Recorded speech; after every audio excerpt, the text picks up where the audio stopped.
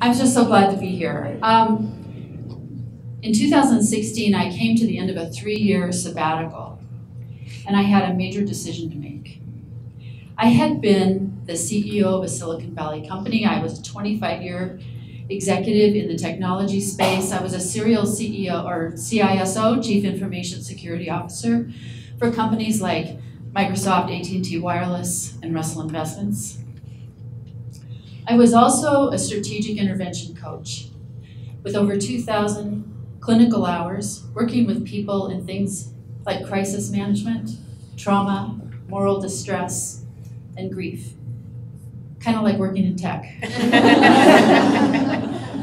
So I loved both those parts of me, and I didn't want to have to make a choice. I was trying to figure out how to integrate two very different things. And the skeptic in my head was like, yeah, good luck trying to figure that out. So as things go, at the same time, the AAUW, the Association for University Women, came out with a report. It was called Why So Few? Why So Few was highlighting the fact that we had made marginal gains in STEM fields for women across the board. And we had made gains everywhere, even engineering, except in one area, computing. What the report showed that in 1988, 34% of the computing workforce was made up of women. By 2016, that number had dropped to 23%, and as of 2018, that number has dropped to 16%. I was shocked. And then I got curious, and I also got a little mad.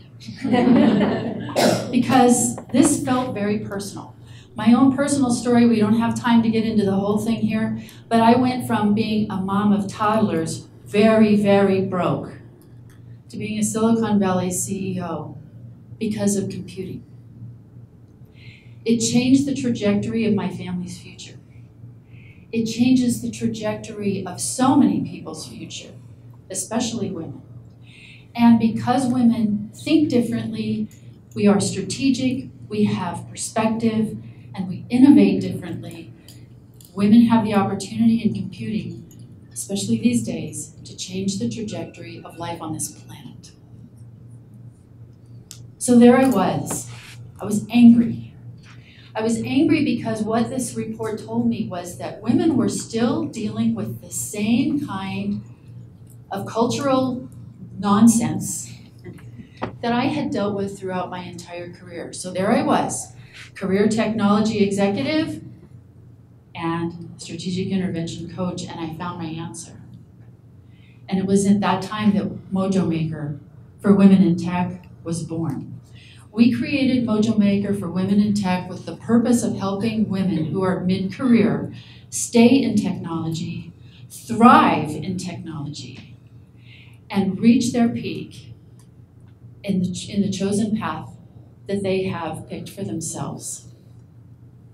The women who work with us are telling us that this is making a big difference for them in a very short period of time. We have an intensive and a lot of coaching, so it's a very high supportive environment with a lot of community. And we know that women who are comfortable in their personal power, they have clarity about the path and where they want to go, and they have that MOJO Maker secret special power sauce. They're unstoppable. So in the next 1 minute, I'm going to just take a second to let you know a little bit about this because you can apply this in your own career. MOJO Maker is based on something called the 6 human needs. It was developed over many years of experience and research by Tony Robbins and Chloe Madonis, and basically it is founded on this principle. Every single human being on this planet has 6 human needs, just 6. You have the need for certainty and security.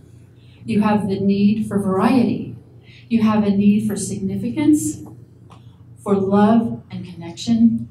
You have a need for growth, because if you don't grow, you die. And you have a need to make a contribution. So in the context of MOJO Maker, those 6 human needs, they are the thing that drives every decision you make, every relationship you have, how you live your life. They're derived, or they're formed from the basis of your human experience and from your values and your belief system. And for many of us, having that kind of 6 human needs, how that manifests for you, really works well in your life, and everything's going perfectly.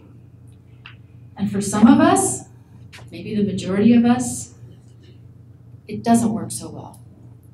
And what we've learned is it's changeable.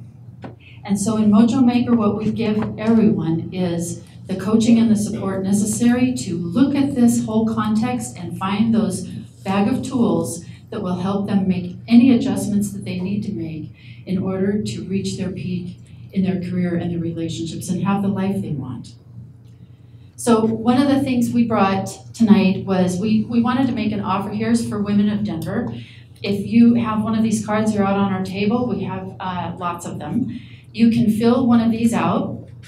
And if you are one of the first 24 people to turn it into us tonight, then what we'll do is you'll get a free coaching session. There's a QR code if you're handy with your iPhone and a QR reader. You can set that up and get a coaching session that you will get your 1, 2, 3 roadmap, which is the basis of MOJO Maker for your career. Women are opting out of tech in mid-career right now. And it's happening at a time in history when technology has the influence and the opportunity to heal the planet. We want women to stay in tech because it's good for the planet, it's good for communities, it's good for families, it's imperative for our daughters, and it's good for you. So I hope you'll join us. The first step is a small one. It starts with you. Let's go.